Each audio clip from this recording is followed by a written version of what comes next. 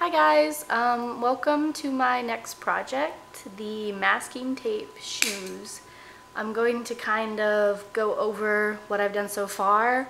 They're not done yet, but the only thing we're allowed to use for this project is masking tape.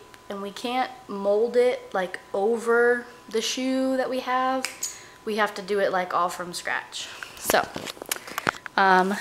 this is kind of step number one. You can't really see it, but I traced the sole of the shoe and I just like made a bunch of tape, and then I traced the sole of the shoe to get the main shape.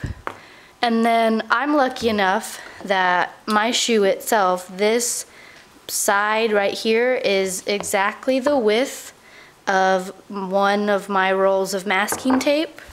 So I just ran strips of that like all around the side of this shoe so that it's the right width. And then if you look at my pictures, you can see that inside here, to give this thing like dimension, are just balls of masking tape, just like balled up, shoved in there, stuck all together, and then I put strips over the top. This looks really imperfect and rough right now, but it doesn't matter because I'm gonna cover it anyway.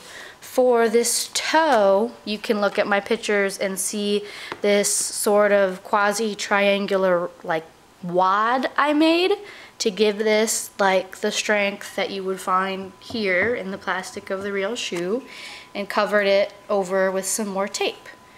To kind of get this, there's a technical term my professor used, I don't know what it's called, this up curve space thing.